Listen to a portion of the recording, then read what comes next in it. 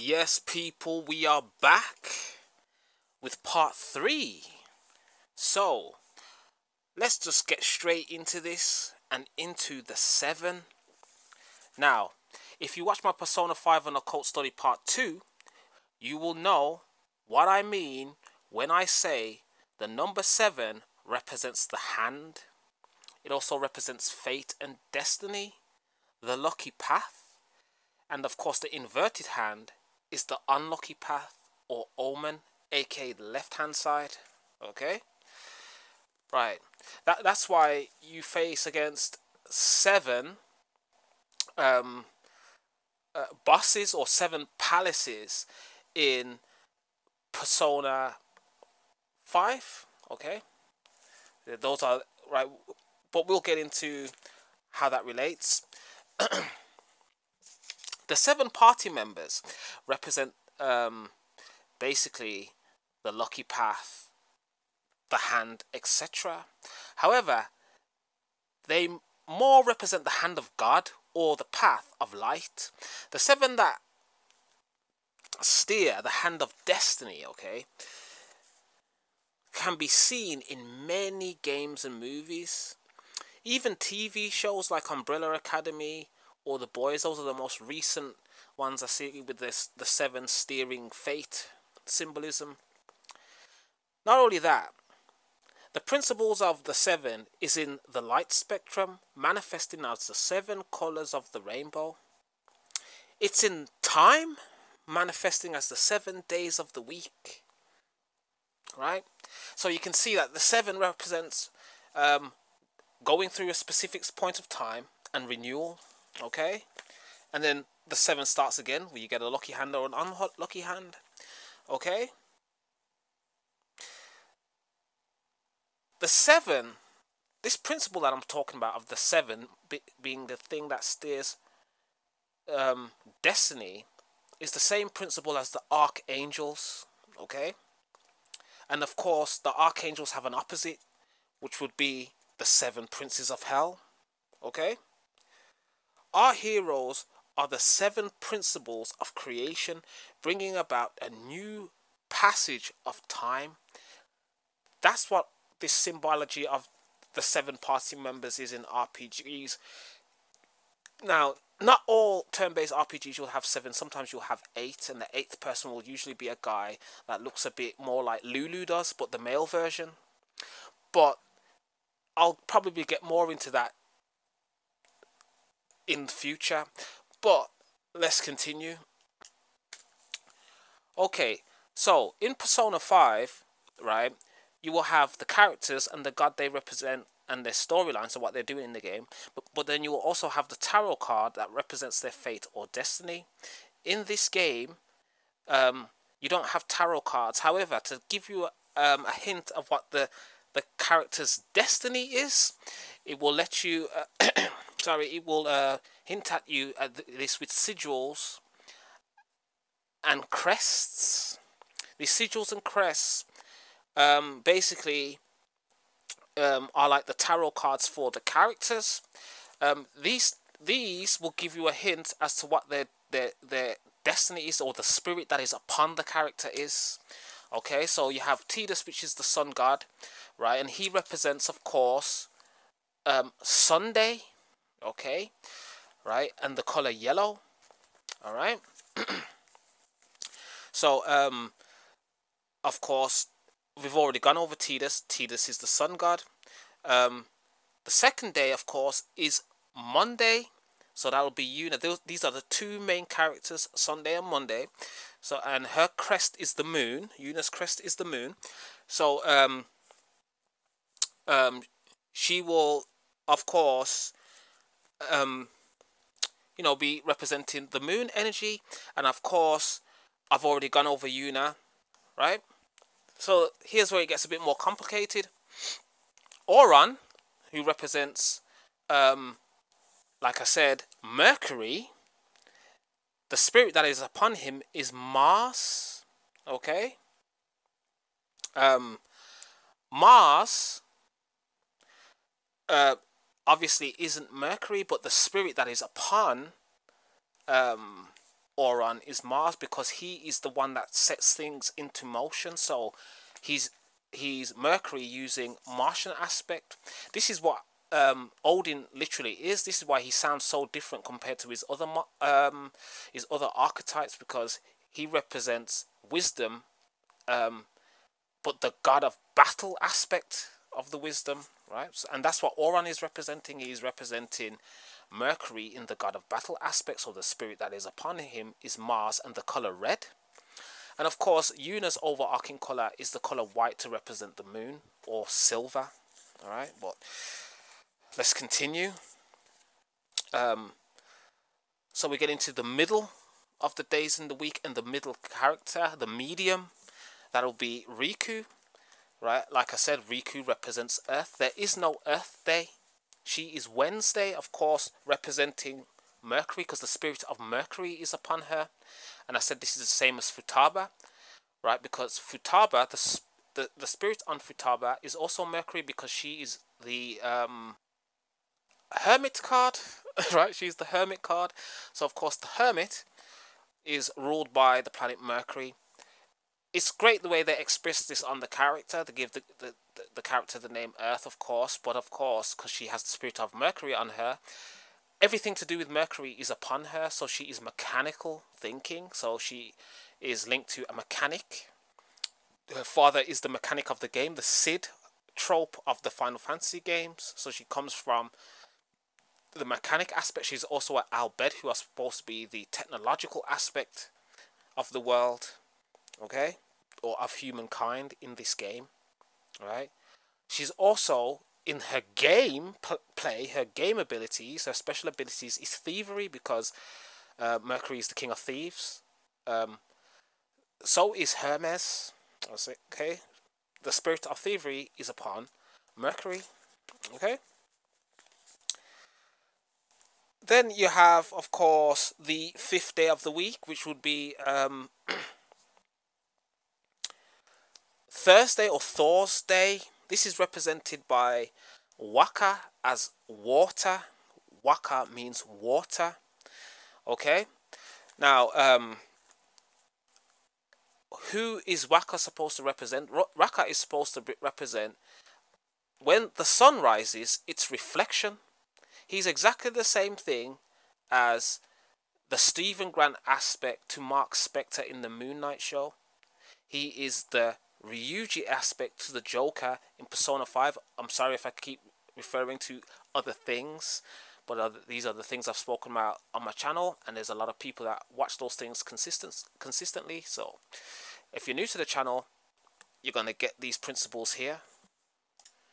This twinning between the sun, Tidus, and Waka, Jupiter, is expressed because Jupiter and the sun technically represent the same thing, since Jupiter represents the personification of Ra, and so does the sun represent the personification of Ra. And this is why you will hear people refer to Jesus as Jupiter, and also refer to Jesus as the sun, because it's the exact same character.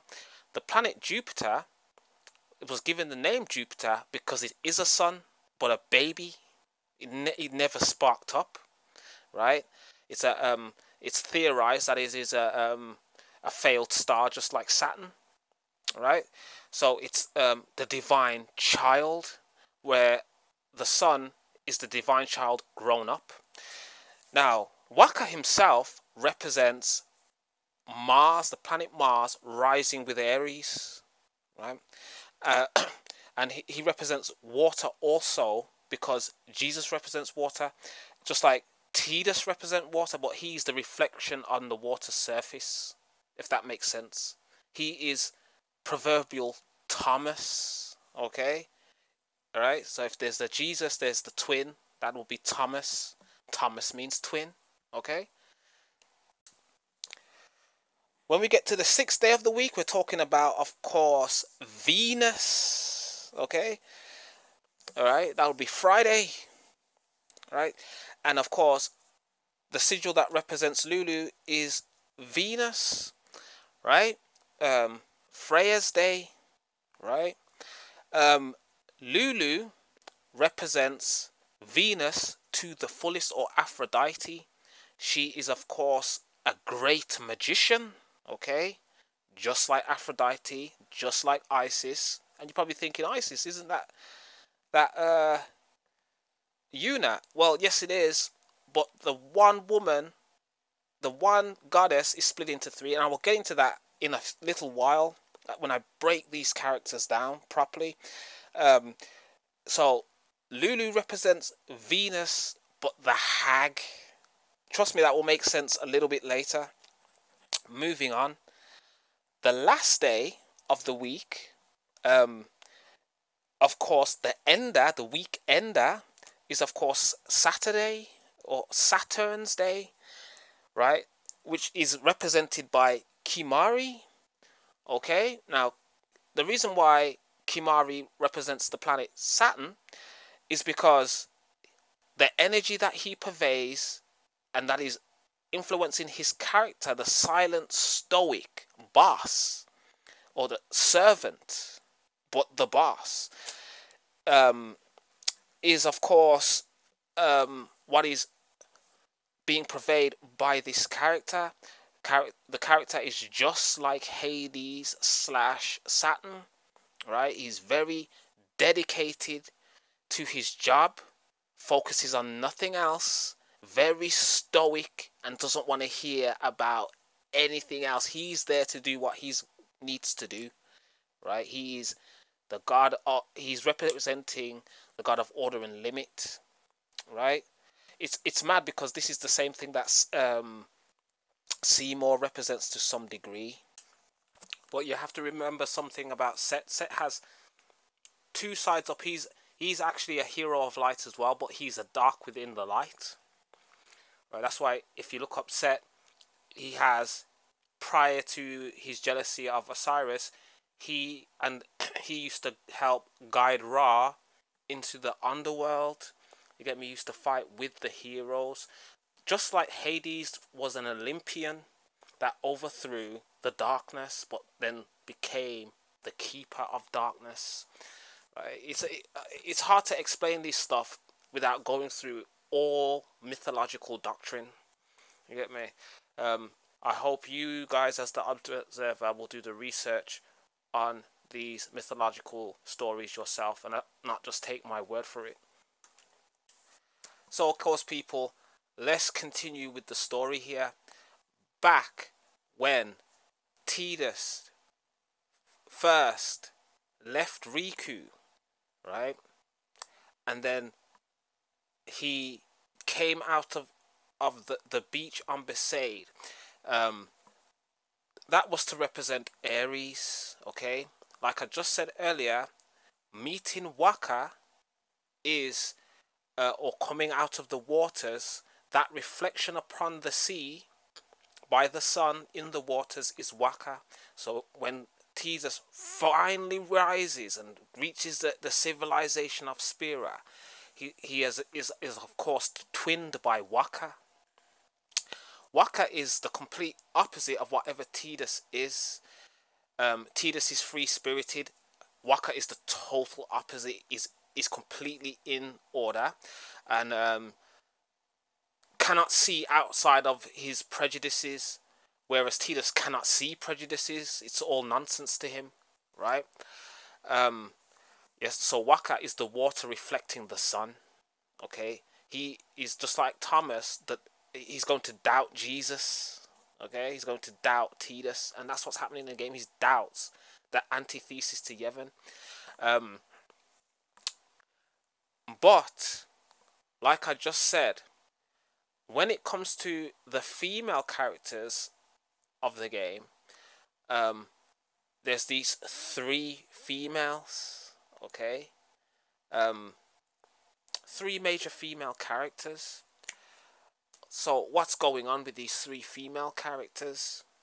They represent the three witches, and of course in Final Fantasy X-2, where Yuna is the main character, you play as her and the other two manifestations, these three witches. And even though Lulu isn't in Final Fantasy X-2 as a main playable character, the the character that replaces her is the exact same character, which is Pain, right? But I'll get into that in the New World part. However, what does Lulu represent? Like I said, she represents the hag, right? She represents the Venus, right? Usually when they have the hag in a movie, sometimes she's a hero, sometimes she's a villain. But the easiest way to describe Lulu's archetype is the evil stepmother character from Disney movies, or Maleficent or something, right? This is why she's dressed in all black, looks gothic, okay? She represents more of the, for lack of any better word, the bitch aspect of the female, right? So from here on in, I'm going to be showing a lot of clips from the story and moving up to where we got to, showing the characters that we've ignored and explaining them as I did Tidus and of course Yuna. So first of all, let's get into Lulu. Lulu is, okay, like I said, more of like the bitchy aspect, the dark side of femininity. That's why she's wearing black. She's the opposite to Yuna. If Yuna is the light side of the moon, or the moon full, Lulu represents the moon disappeared, the darkness. Okay, right? If Yuna is Isis, then Lulu is Nethys, her twinning sister. Okay, right? So let's look at some of Lulu's biggest bitch moments. Let's get into this.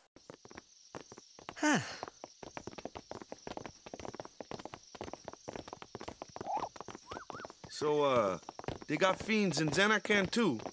Just a few. It's a big deal when one shows up, though. Hey, since when have you believed me about Zanarkand anyway? I've been thinking, maybe people sin gets to don't die. Maybe sin carries them through time, like 1,000 years through time. And then one day, maybe they just pop back, see? Amazing. Simply amazing. You make up one theory after another, refusing to face the simple truth. Sin didn't take Chapu anywhere. Sin crushed him and left him on the Jose shore. Your brother won't just pop back. Oh, and one more thing. No matter how much you want it, no one can take Chapu's place. People, if the Lady Yuna is the inspiration that makes Tidus, his light shine, okay? Lulu is the thing that dims Wakka's light, right? There's two different females and two different male outcomes, okay? And Wakka has been, you know, he's known Lulu his whole life, so you can imagine how she has shaped his personality, right? Yuna's personality to Tidus is exactly like his mom's. His mom was probably very encouraging, and when Tidus was doubting, she didn't feed that energy. You can just imagine how Lulu is that opposite energy to Tidus. This is actually how life works and how relationships actually are in the real world, where you can have a counterpart that is actually dimming your light, so to speak. Let's get more into this amazing game. All hail, Maester Seymour.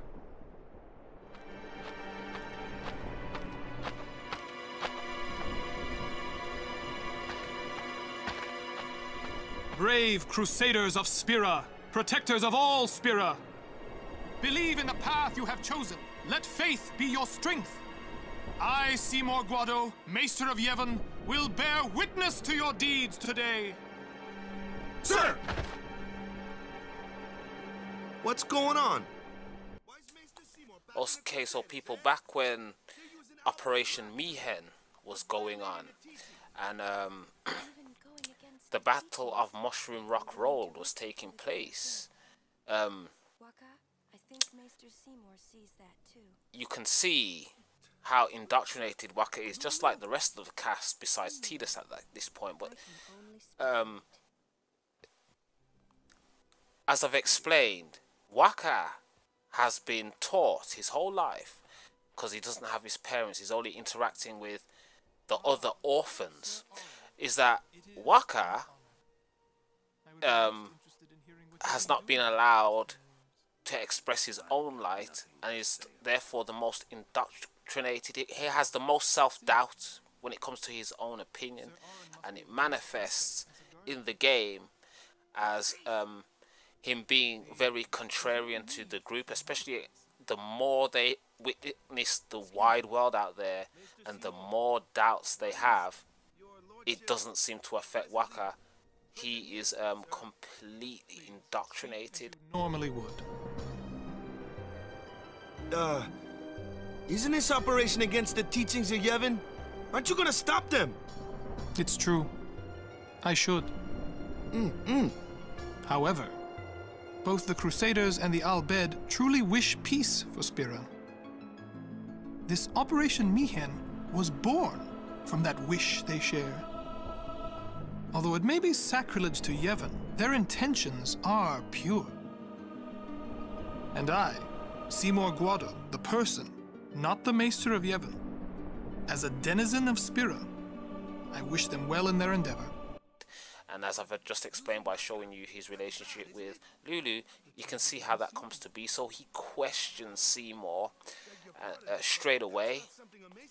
None of the party know that Seymour is, of course, setting these guys up, the Crusaders, up to die, because he's obsessed with death. He wants all of Spira dead. So Spira couldn't be go back to a singularity, a hive mind in the underworld, controlled by one being. Right, this is the goal of Apophis in mythology, since Ra is the light and Apophis is his antithesis. He is the death. Right, so this game does these things excellently. We'll get more into Waka as we go along and we go through the story. And I'll get into these three witches, but let's continue on, okay? When it comes to Lulu, Lulu is divine feminine wisdom, the hag, as I explained, okay? This whole thing about Lulu being the hag, this archetype of the three witches is obviously, judging by the name, the hag means an older woman. So of course Lulu is the more mature out of the group, since she is Venus, beauty is upon her. So she's the most sexually designed of all the characters. Her cleavage is exposed, etc., and she has a very mistressy look. Okay, that is not an accident either.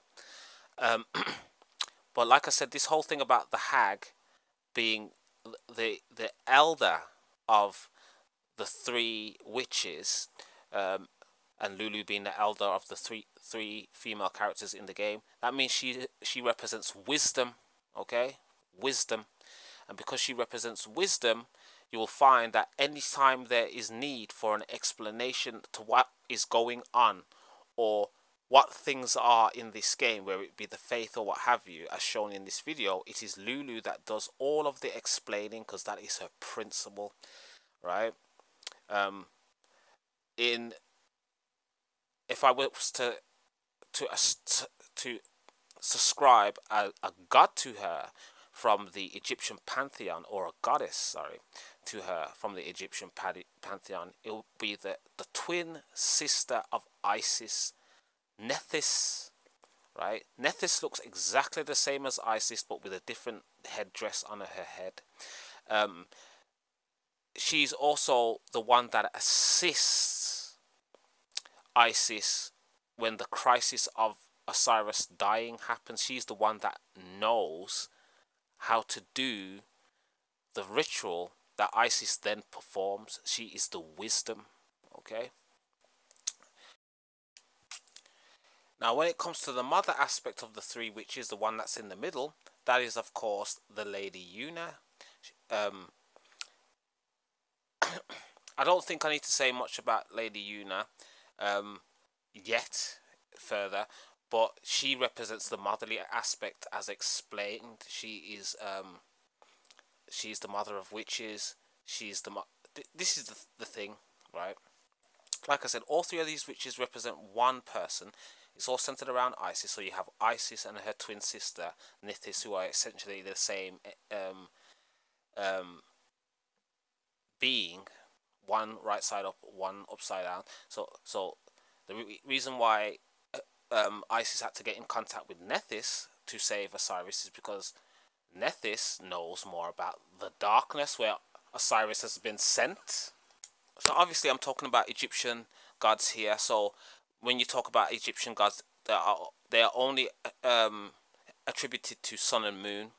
No Mars, no Earth, no Venus. I'm just going to put that in so you can understand what these three witches represent: Venus, the moon, and the Earth. But in the Egyptian mythology, it's all just the moon. So it's all tied to Isis. However, all of these characters, these three women, are linked to Isis. So what we're dealing with is Nethys, who I've told you is the twin sister of Isis, who represents Lulu. And then you have two other aspects of Isis, which is Hathor and Isis herself. Those also represent the same character. They're just literally the same character in two different modes. So Isis is the Divine Mother mode and Hathor is the Maiden mode. This has been split into two characters, as you know, as Lady Una, the Divine Mother. I'm not going to get too much into Lady Una and the Divine Mother now, because I've already did that earlier. But when it comes to Riku is the maiden aspect, the innocent youth, the potential that is going to bring about change. Okay. So C is youth, potential, probability, and possibility. So since she is those things, she's the one. The reason why I said she is the key of the three women, because she's the one that's clearly going to have a younger mindset and see the potential for changes. Okay. Not only that, it's in her design also, because Riku, being the maiden, is the innocent young one. She's not even aware that her shorts are too short. Just from the way Riku is introduced to the party, none of this is an accident. She comes in her booty shorts and dripping wet. And this is the same reason why when Tidus met Riku, his sexual eye was open low-key.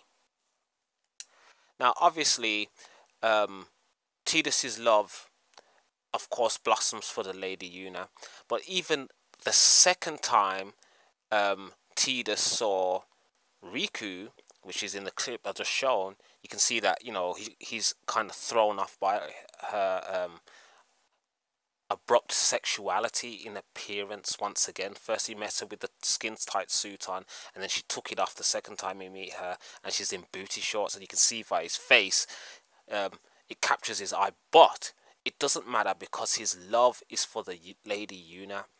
After Riku tells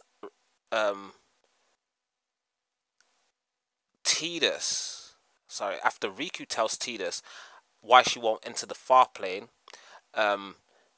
when Tidus goes into the far plane, he has a conversation with Lady Una about parents, and of course Tidus then drifts off into a flashback about his parents, and we get another sequence where you get to see what I'm talking about, where Tidus comes to terms with that.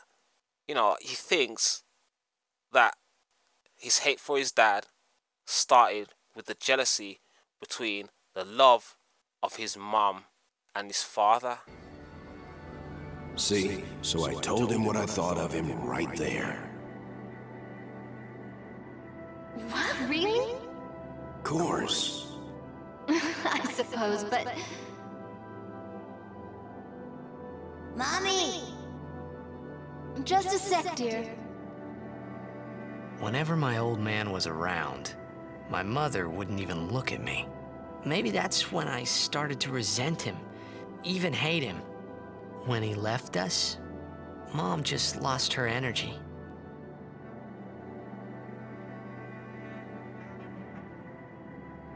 Is she all right? Why should you care? If she dies, I wouldn't know what to do. Don't say Mom is gonna die. I apologize. The old lady next door told me, when a lovebird dies, the one left behind, it just gives up living so it can join its mate. It was just like that. I hated my old man even more. But really, my old man... Mommy! Just a sec, dear. Go to him. He'll cry if you don't.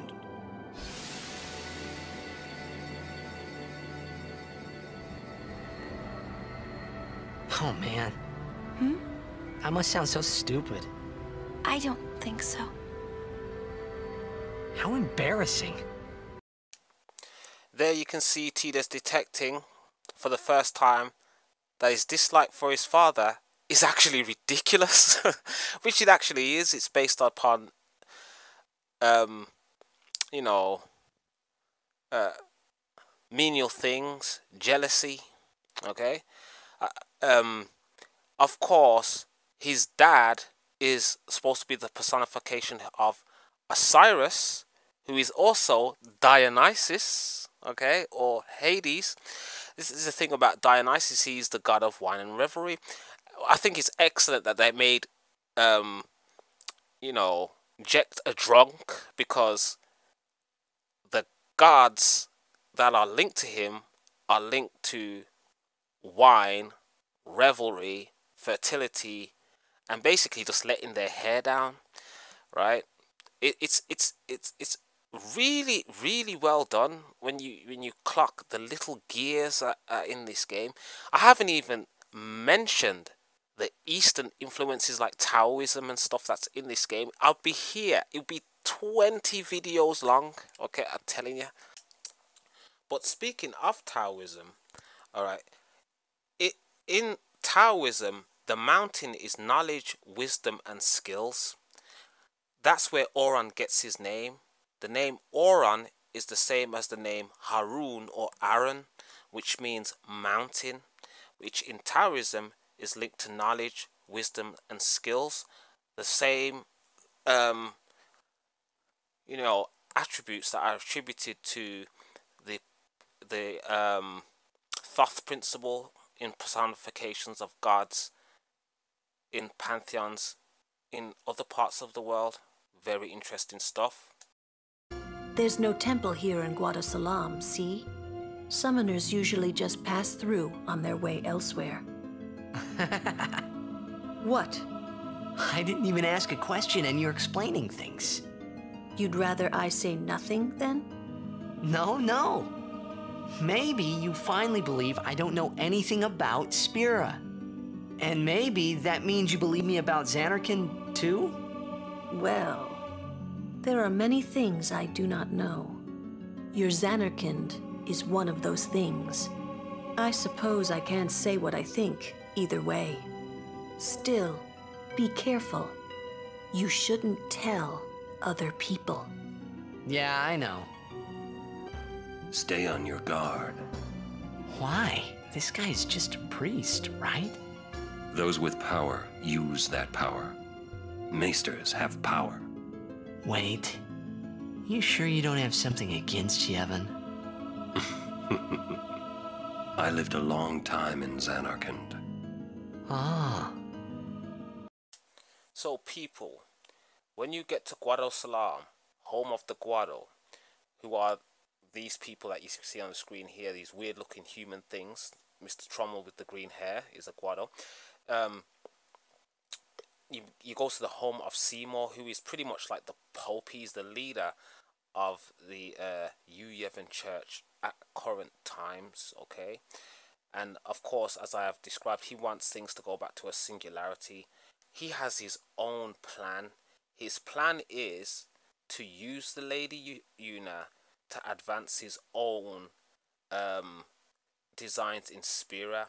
Then he wants to become the next Sin, like Lord Jecht, and control Sin to destroy the entire planet. The party eventually catches on to this stuff, and of course set out to kill Seymour later in the game.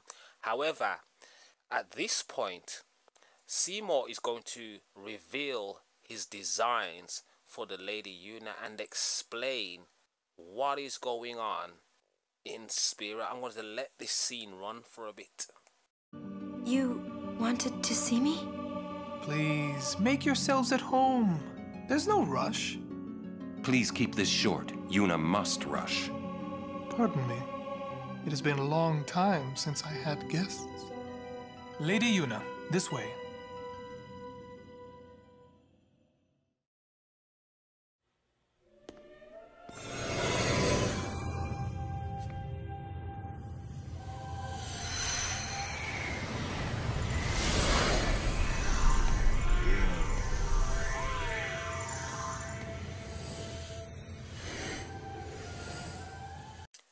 Okay, I'm just going to slow down the first couple of seconds of this footage to show you what the Lady Una just looked at, okay? What she's seeing are souls, called the Fireflies in this game, that come from the dead, rushing towards the far plane. The imagery is space, and as you can see, these souls are rushing towards what looks like a galaxy, and as you can see, that galaxy is a sea of souls, okay? Really interesting imagery, and then Seymour is going to explain what the hell is going on here, what they are seeing. This sphere is a reconstruction created from the thoughts of the dead that wander the far.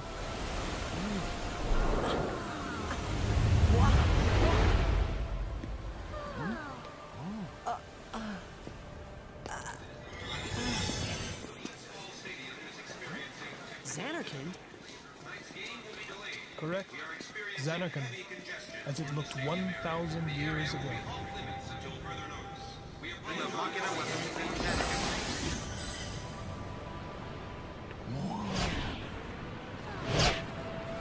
The great and wondrous Machina city, Xanarkand. She once lived in this metropolis. She who?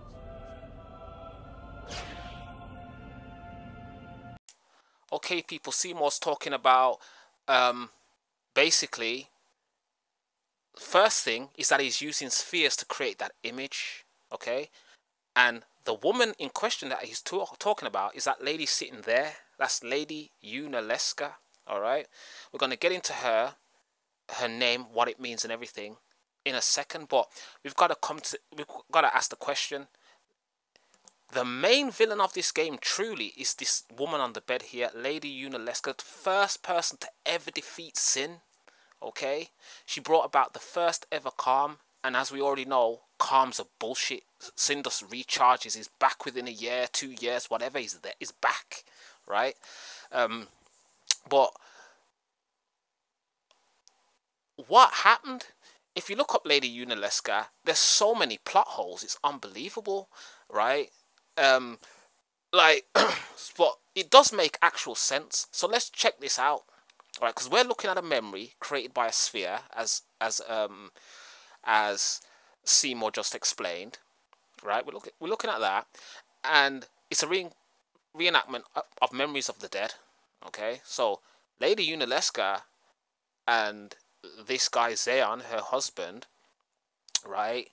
When Sin destroyed Xanarkand, they weren't killed. They managed to escape and found their way to Guado Salam. Whatever happened, this is what I theorize, because there's no evidence that summoners existed outside of Xanarkand before, right?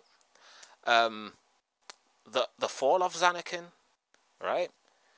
So Lady Yunalesca was the last summoner, right? To our knowledge, right? And then all of the other faiths, as explained, exist because they gave their souls to sin. And like I said, that doesn't mean fighting. Otherwise, Bahamut wouldn't look like a kid. He was just a sacrificed soul, right? Do you think Bahamut, that little kid, went fighting sin? I don't. I think he was just a child sacrifice to become an Aeon, right? So anyway, what I think happened was when Yunalesca, the remaining summoner, went to defeat sin, her knowledge of summoning somehow got from Guadasalam to mankind and to Bevel. She was a very famous woman, okay? Now, because she managed to use this summoning ability, she sacrificed her own husband and made him the final Aeon. So Zeon was the first ever reincarnated sin. Alright? And because of this, Bevel formed a religion around this, formed a technique around this, because Bevel is now the power of the world. And now they've got a problem to deal with. They deified Yunalesca. What happened to Yunalesca? She went to fight sin and was killed. So and what happens to people when they die? They turn into fiends, or just pure will. Like her dad, Lady Yunalesca, is the daughter of Yevon, right? And I'm gonna explain this when I get to a part of the story where Yunalesca and Yevon become well, I'll need to explain this more, but they're not functioning like human beings, neither Yevon or Yunalesca. Yunalesca seems to have more agency than Yevon, but the principle that they died in, right? Yunalesca is technically a fiend. She's dead, right? But what she died in, that state, which was to sacrifice and to defeat sin, is just repeating itself over and over again. It's just that principle with no consciousness. The great and wondrous Machina city, Zanarkand. She once lived in this metropolis. Even without saying the name Yunalesca, as soon as Seymour started to talk about Yunalesca, you will see that Oran was just like, huh, yeah, you get me? Oran is on it. That is the first hint, right, outside of the obvious ones. If you haven't played the game before, you probably wouldn't clock it, but the fact that Oran is in Zanarkand with Tidus and stuff beforehand and everything links to the fact that Oran is actually dead already, okay? And of course he was killed by the Lady Yunalesca, right? But we're going to get into all that. Oran, like I said, is on it. As soon as he hears Lady Yunalesca's name, he's like, huh. Because he knows, right, that all of this stuff is bullshit. Seymour's bullshit, Yevon's bullshit, everything's bullshit. And that he just wants Yuna to get on her pilgrimage, because if she continues her pilgrimage, they will eventually come face to face with the Lady Yunalesca, okay? I'm going to, like, here, Seymour, right, has designs for the Lady Yunalesca, so he's going to tell her exactly what this is all about and what he wants from Lady Yuna.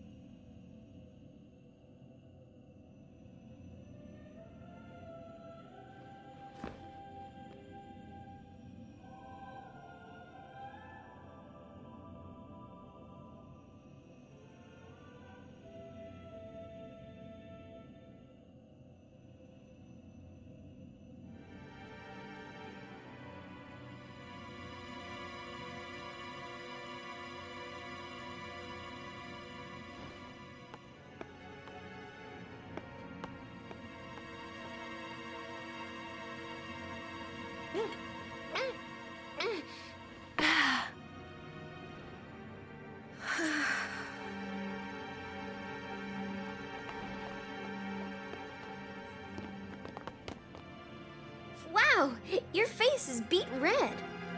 You okay?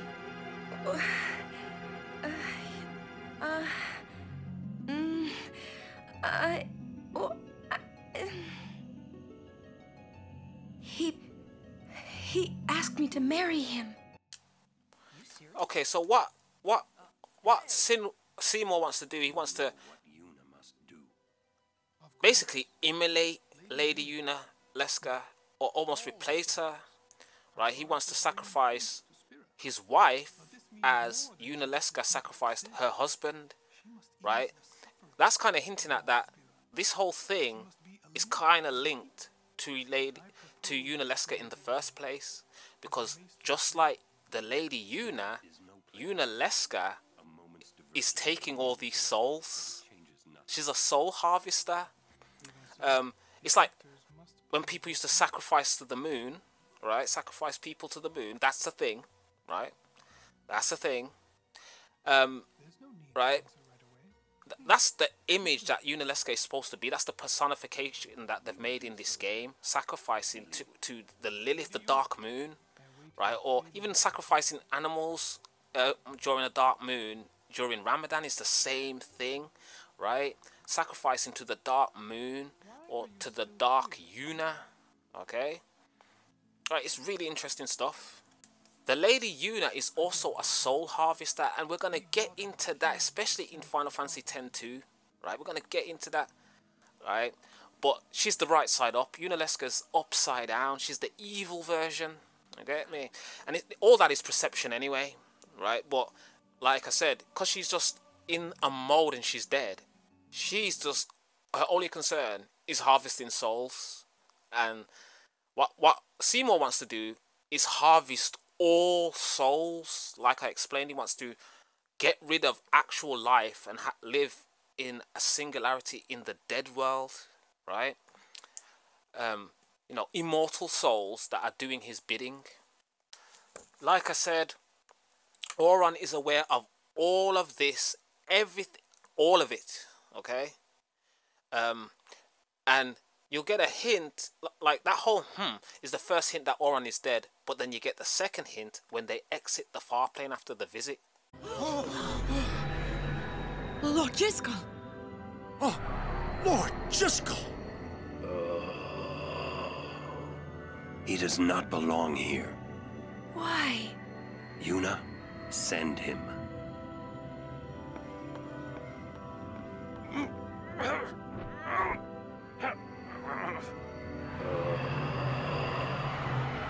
Lord Jiskel. He is Lord Jiskel no more. Send him now.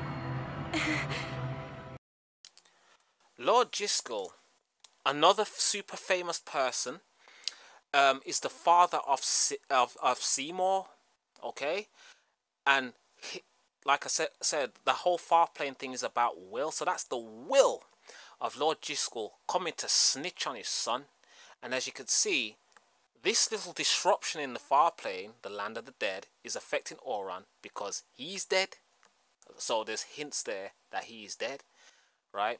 That sphere that Lord Jiskel dropped to the Lady Una is advising the Lady Una to that Seymour is dangerous, that he killed him, like Lord Jiskel killed his own father, and that you know, he wants to bring about this destruction. Lady Una then takes it upon herself to try and do things on her own and takes Seymour out, or tries to stop him by getting close to him. It's the whole keep your friends close and your enemies closer. So what happens? Lady Una actually goes through with marrying Seymour. Una takes it upon herself because listen, Una is a curious girl anyway. She found Seymour attractive anyway. She finds other characters attractive like Gipple. She's still a young female, even though her heart is pulling towards Tidus.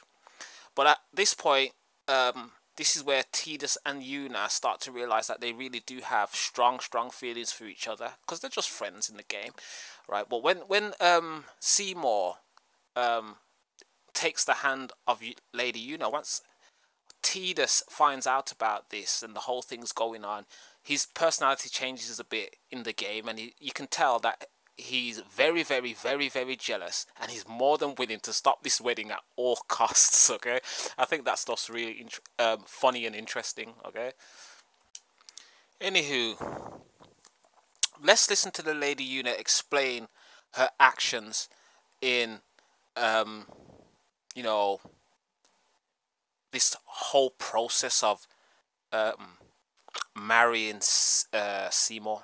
Like, what actually happened here? Let's get into this. I wanted to confront Maester Seymour about his father, Lord Giskel. I wanted to convince him to turn himself in to Yevon's judgment. In exchange for marriage? Yes, if that's what it took. So, what did Seymour say? He didn't say anything. Now I don't even think it was worth it. I should have told you what I was going to do. Enough! Dwelling in the past is futile. Hey, you don't have to say it like that. You want to waste time listening to her regrets? You don't have to say it like that. Our immediate concern is Yuna's pilgrimage. Are you willing to go on? Yes. But then, do you think Yevon will allow it? The Faith are the ones that give power to the summoners, not the temples or the teachings. If the temples try to stop us, then we will defy Yevon if we must. Whoa! I can't believe you said that. Right, this is the thing, right? Auron ain't messing around. Auron just like, you know what?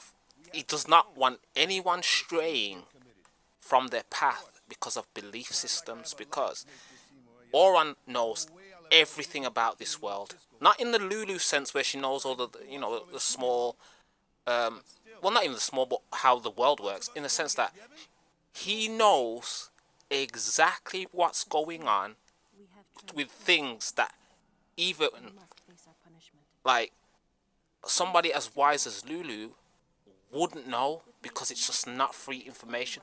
Like, the world of the dead and everything, Lulu does not know. She doesn't know anything about you, Yevon. She doesn't know anything about you, Naleska. And the thing is, he can't say anything. All these people, the whole culture is protected by everyone else. It's the whole Agent Smith thing. Imagine that if at the beginning of the game, Auron said to Waka, yo, we need to go and destroy Yevon because X, Y, and Z. He is now the villain of the game. So he's wise by being quiet. Right? He's not going to tell them outright, because if you're a wise man, you are quiet. Okay? You must be silent. The difference between Auron and a sacrificed savior figure is that he's quiet enough to not get himself sacrificed. He keeps it stum enough not to be the hanged man. Okay? So he's going to let things play out and guide it in silence. Alright? But now as the game's going on and he's getting a little bit more frustrated, he's caught in all the crap. This is what we got to do, guys. Right? Let's stay on the path. Fine. The character's amazing.